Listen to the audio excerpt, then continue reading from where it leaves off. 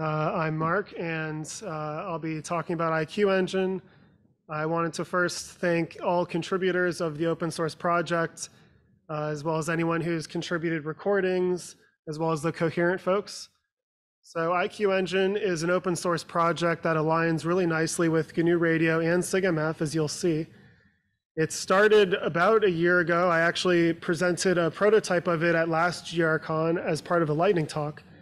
And quite a lot of work has been done over the last year. So I'll be showing a bunch of features, demoing the current state of the tool, and then talking about the next steps. So to jump right in here, what is it? Well, it's a web-based tool designed around RF recordings. So that includes management, analyzing, light processing, as well as sharing RF recordings, all in your browser. Now I'm gonna try to do a live demo, even though I recorded one just for fun. So IQEngine is available, like it's public at IQEngine.org. The landing page has a little bit of information about the tool. But the main, first page is here. So these first three tiles represent repositories of RF recordings available online. GNU Radio hosts a bunch of example SIGMF recordings. There's also some from Daniel Estevez and Northeastern. But you can also open your own local recordings using this tool or a local directory of recordings. And currently they have to be in the SIGMF format, which is not a tough format to adopt. If you want to learn more about SIGMF, there's kind of an introduction here. And we're also hosting a SIGMF workshop. I believe it's tomorrow, if you want to learn more. And if you have your own cloud storage, you can connect to it directly. But I'm going to dive into the GNU Radio examples. So within each repository, you have the list of recordings available, with any folders used to categorize, spectrogram thumbnails. I'll zoom in here so it's easier to read, and the core SIGMF information like data type, center frequency, sample rate, the number of annotations. You can actually click on that to show the list of annotations and a breakdown of each one. So this is pretty useful if you're doing RFML work. Going into one of these recordings, we view the spectrogram page. So this shows, as you can imagine, kind of a zoomed in spectrogram at the beginning of the recording. But then on the right, we have the mini-map inspired by VS Code, which represents the entire recording. So you can jump to a different part. And what it does is download the IQ samples you're looking at only to the client, and then all the FFTs and such are done client side. That's how we can also open local recordings, all client side. Now you can see the SIGMF annotations show up as bounding boxes, which are editable. And you can enable time cursors, frequency cursors. The frequency cursors let you do baseband and RF units based on the center frequency the recording was taken at. Time, frequency, and IQ plots. Close Discord so it keeps... Currently, the time, frequency, and IQ plots show whatever portion of the recording you have displayed on the spectrogram tab. On the spectrogram tab, we have adjustable color maps. And you can adjust the dynamic range of how the magnitudes are mapped to the color map. If you have like low SNR signals. There's an FIR filter that runs before the FFTs are taken. So we have some example filter taps, like being able to filter out everything but the center half. And once again, this is all client-side processing. Or you could just type in your filter taps, either real or complex. Let me go back to no filter. Adjustable window, FFT size. And then one experimental feature over here is this Python snippet. This is a portion of Python code that runs in the browser using an open source project called Pyodide. And the idea is whatever X is at the end of this snippet is what what will be displayed.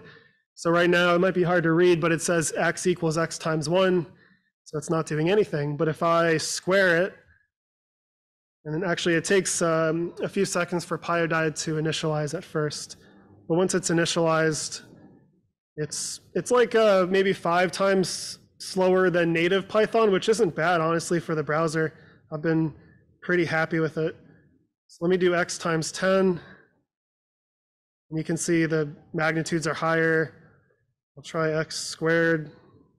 So if it was a single carrier signal, you could use that to find the offset frequency, for example. Just a quick way to dabble around in Python. You have NumPy, SciPy, and basic Python available to you. At the bottom, we have the global SIGMF information as well as a list of the annotations. You can jump to a specific annotation by clicking this button, and it'll jump to whatever portion of the recording had that annotation and fetch the samples. Zooming in, or zooming out rather, is currently done by doing batch decimation. So it obviously needs to download way more when you zoom out, but we have a system where it only downloads, a fraction of the FFTs. Of course, the Wi-Fi here is pretty slow. So far, it's been able to keep up surprisingly well. Yeah, that's why I saved it for last. Okay, so now that you saw kind of the basics of the tool, I'll run through a little bit more about the tool. So for the sake of context, what I showed you was the public instance of the tool at IQEngine.org. You can open local files with it, so there's really no reason to clone and run it yourself in most cases. Unless you were, for example, wanting to run it privately within your organization and share recordings, within the org. Or if you have really sensitive data and you can't just take my word for it that the data is kept client side, you could run your own instance through the Docker images that we build. If you're a developer of the tool, you'll want to actually run it from source. And that's really the only instance, I'd say, where it's worth running from source. I think a lot of us are used to finding a new SDR-oriented project and cloning it and figuring out how to install it. Well, in this case, there's no need. So IQEngine is built on top of SIGMF, like I mentioned. SIGMF, we'll go over it more at the workshop, but it's an open standard for saving RF recordings to disk. And that's in contrast to sending RF, digitized RF over the wire, like with Vita 49. So IQEngine involves having a binary IQ file and a JSON file. And at a minimum, you're going to want to store the sample rate, center frequency, data type. That way you can avoid bit rot and you can have compatibility with tooling like GNU Radio and IQEngine that supports SIGMF. Like I mentioned, there's that link on IQEngine, and then we have the workshop. So the target users of IQEngine are pretty similar to that of GNU Radio, where both individuals and organizations could get value from it.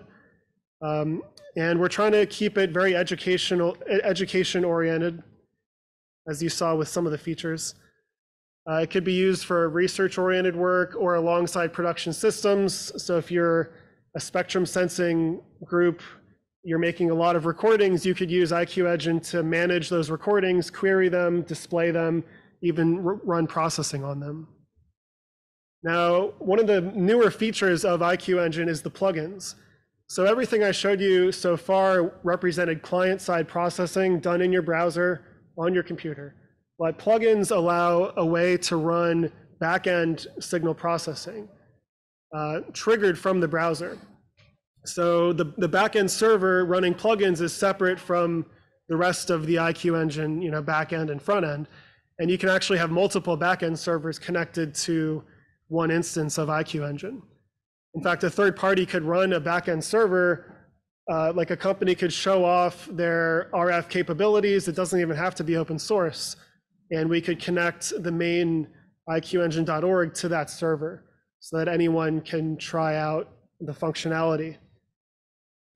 Now our API interface is defined with an open API spec that sort of represents a way to send IQ samples and parameters and then get various returns like more IQ or detection bounding boxes, that kind of thing.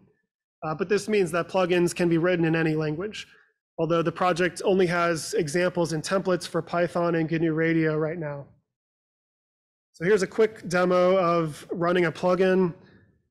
So I'm going to go to this synthetic signal here that has a few different signals within it. I enable time cursors, which lets me choose the portion of the recording I want to send to the plugin.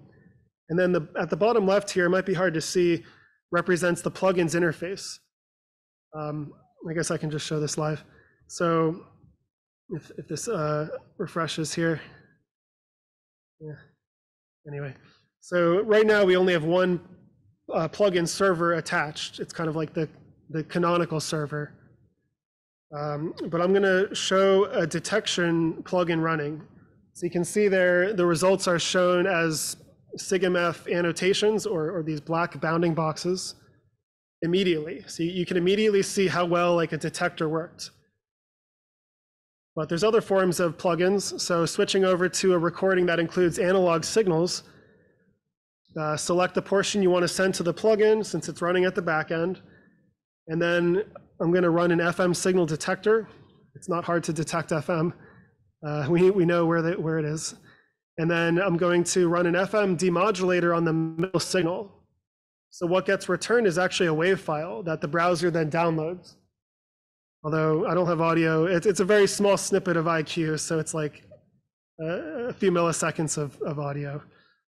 Now, the last type of return from the plugins is more IQ samples. So I'm going to run a low-pass filter plugin now, where you specify the cutoff and the width and the number of taps. And currently what IQEngine does is it displays the returned IQ samples in this pop-up, where we can see the spectrogram, time, frequency, IQ. But in the future, we plan a way for you to say whether or not you want to make the returned IQ samples what you're now viewing in the main tool here. So that's the gist of the plugins. Writing a Python plugin is extremely simple because we already wrote the server part that deals with the Open API interface. So here's an example of a Python plugin that runs a low-pass filter. Now, every plugin gets the sample rate and the center frequency automatically, but you have to specify the custom parameters you want. And we're using a Pydantic's data class decorator to automatically grab a schema of these custom parameters. That way the front end knows the parameters and the types and everything. So these three are custom to this plugin. And we use NumPy's Furwin and Convolve to actually perform the filtering. Lastly, the return is using this object here. We're currently base64 encoding the return samples, which is a little inefficient, but it gets the job done for now. So yeah, I mean, if you wanted to make a Python, turn Python DSP into a plugin that you could run from the browser, it's extremely simple. And there's going to be a workshop on Thursday where we're going to do a hands-on tutorial. We'll show how to run a development server locally and how to make your own plugin. Now on the GNU Radio side, it's a little hacky, the current way we do things, but it works with existing GNU Radio blocks, which was the important part. So we're using ZMQ's pub and sub to get samples from Python land into GNU Radio land. Some of you may have guessed that's what we would do. So as a quick example, here's a Python GNU Radio flow graph. It's a low-pass filter, and it includes a ZMQ sub source for getting samples into GNU Radio, and then a pub sync for getting them back out. Now, as far as the plugin side of code, we create a corresponding pub and sub socket in Python. So we make the pub, we start the flow graph, set up the sub, and then we send the samples to the flow graph. This is a really common scheme. In fact, we have a tutorial, GNU Radio has a tutorial doing the same exact thing, essentially, where you get the samples back into Python, and then we return them to the client just like we did before. So you can imagine that plugins can be chained, right? If a lot of plugins return IQ and take an IQ, then you could certainly chain them together. And that's where this idea of pipelines comes in. So the browser interface that I showed you, it currently lets you evaluate a plugin, tweak the parameters. You know, you can play around with other people's work. but you can't create a plugin in the browser. You have to have it already created, whether that's in GRC or in Python, and then you would wrap it into a plugin to allow others to evaluate it. Well, so what we're planning to do, it's not done yet, is to find an existing format for designing pipelines. It's kind of like GRC, where you connect blocks together, except it's a little more like combining flow graphs together. And ideally, we would want this design software to be web-based so that you could actually design the pipeline in the browser and then run it. Now, as far as actually executing the pipeline, it would be on a Kubernetes cluster, which would either be set up to listen for more recordings to show up in a storage account or to be provided over the same REST interface I showed earlier. So this pipeline thing is obviously more tailored towards organizations than individuals, but I figured I would mention it. And if anyone, either org or individual, is interested in sort of working with the project to make this happen, definitely let us know. So for you RFML folks out there, I figured I'd point out where IQEngine fits into the workflow. It might be kind of obvious, but at the beginning of the workflow, if your data set is based on a bunch of SIGMF recordings, you can use IQEngine to manage those recordings. Look at, if you're performing detection, you might have labels using SIGMF annotations. So you could sort of review your data, add annotations. And then the other place it comes in is at the end. Once you've done training, once you have a successful model and you run the model via inference so that it can be used, you could wrap it into a plugin so that you can share your work with the world if you want to, using IQEngine. So it's a way to share, but inversely, it's a way to sort of bring the SDR community together so that it's easier to find other people's work, right? Speaking of communities, so we have a Discord server. A big thanks to Jumbotron for moderating the server and helping configure it.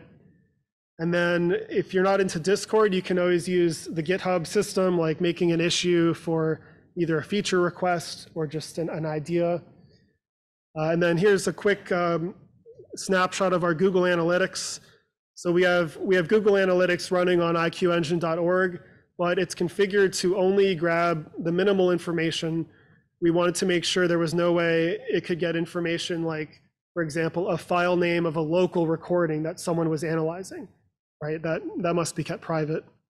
But we're currently at 8,000 unique visitors over the last few months across the globe.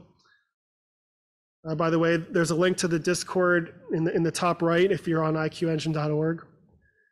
The code is organized with a big mono repo. Even the plugins are part of the same repo. Now, the front end and back end are kind of shipped together in the same Docker image, so we can control versions a little more easily, but the plugins are packaged up separately. And the plugins container includes GNU Radio, as you can imagine. And in the future, we're going to be including other open source software that we can wrap as a plugin. But someone could also sort of fork our Docker recipe and add their own dependencies if they wanted to wrap something else. Documentation lives as MDX files, and these are a pretty convenient way to do documentation. The actual source code looks like Markdown, but it can be rendered as React components. So that way we can render the documentation in the website itself without it looking ugly in the source code. So our front end uses React. The back end is all in Python and Fast API. And then we use Tailwind for CSS. And there's a few more details about the code organization in this diagram. The CI/CD I'll briefly mention. So even though it's a very young project, we spent a lot of time early on trying to get as mature CI/CD as possible. So we have staging.iqengine.org, which is a deployment that always represents the latest main code, which is really nice. If you're a contributor and you get your feature merged in, you can immediately see it. And then every few weeks, we release a tag. We release a major revision to prod. We got a bunch of unit and integration tests. We're using Playwright for the integration tests. It's been working out pretty well. sort of the GitHub actions that you would expect to see. Now, some upcoming features that I'll point out a few of these. So right now, you can either open local recordings in the client, or you can view recordings stored in the cloud with these under these storage accounts that I showed. But what we want to do is add a way for someone to have like a local storage server or a NAS and be able to run the back end and have it serve those recordings. So this would be useful for an organization who wants to keep everything private. The next thing that we're planning to wrap into a plugin is SatDump. So if you're interested in satellite signals at all, I would highly recommend this awesome open source software by IQEngine on GitHub. And he has a whole community on Matrix around it. So he has several different satellite receivers implemented, and the plan is to have each of these receivers show up as a plugin in the IQEngine interface. Longer term, the time, frequency, and IQ plots are very simple right now. They're really just using Plotly. So sort of beefing them up and adding features there is a big one. Ways you can contribute if you're interested. So there's obviously the code contribution part, being involved in the development of the project. But if you're not, if you're not able to do that, you could contribute RF recordings that have been, approved for public release or that you've individually created. Or you can contribute plugins, which is really just any open source signal processing. And then I didn't show the SIGGEN tool, but if you have any Python-based transmitter code, in fact, I could show it off real quickly here. This is more education-oriented. This SignalGen tool is kind of like a little playground for folks. We have example signals here. There's OFDM, DSS, BPSK. And then the idea is you run this Python all in the browser. And it kind of acts as a starting point for someone getting into signal processing. So we have the time, frequency, spectrogram plots, and then the code to generate them here. And everything's editable. Once again, we're using the PyODide project to do this and the CodeMirror project for the actual editor. So yeah, so I'm hoping that in like a year from now, there'll be several examples of Python transmitters listed here. I think this will be a nice kind of central place to share, mainly for education, and to sort of act as a starting point for research. Now, so we're also looking for universities and organizations to engage with to try to figure out if the features we have on the top of our mind, align with what folks want. Because in the end, this is an open source community-driven project. It's not under any specific organization. So if you want to chat, reach out on Discord, or you can email iqengine@vt.edu, or reach out to me. One last quick thing I wanted to show off if we've got it working here. So I didn't show off querying. We have a basic query system which lets you search over frequency, date, etc., what you'd expect. But more recently, Gabriel, who's done a lot of work, added OpenAI integration. So you can type like recordings that contain LTE. And you can see here, it really just contained LTE in the description or the title. In fact, you can look at the query parameters, but you can do some other fun stuff like recordings in X-band taken within Central Park on Labor Day of 2020. So this uses the GPT models, which don't go past 2021. Now, there are no recordings that fit that, that query, obviously, but we can look at the query parameters that were generated from it. And you can see the frequency range, X-band, date, time, I assume that's Labor Day, and then the GeoJSON polygon that I would imagine represents Central Park if the GPT models are working. So, if you're a big, like a spectrum sensing group or whatnot, you can imagine the value of having that kind of query at your disposal. And yeah, that's it. So if you want to, support the project, the simplest thing you can do is star us on GitHub. That's one way. But with that, I'll go ahead and take any questions. I think we have a few minutes before Martin's talk. Thanks, Mark. That seems really interesting. Any questions from the audience? Over here. Anybody knows where a second microphone is? We can do this fast. So is this the second one? So this is super cool. I would have wished to have had this many years ago. I was learning all this stuff. When you are selecting things, can you select for frequency and time? I don't know if, I think your examples were, I was looking at a spectrogram, but it sounded like you were saying time domain samples. Like, could you also just isolate like chunks of the spectrum and send it off? So right now, the time cursor is kind of used doubly for deciding which samples are sent to the plugins. And that's really just deciding which like portion of the recording. So there's no like tune, filter, decimate, but that is part of in the roadmap to have a way to specify a bounding box. It could be an annotation or it could be the selection cursors, and then say, hey, I want to download this. Can you do a filter, a tune, filter, decimate to zoom in frequency, crop in time, and give me the resulting SIG-MF recording? That's one of the near. That'd be awesome. Yeah, I'll make sure that happens. Thank you. Here's the other one. More questions?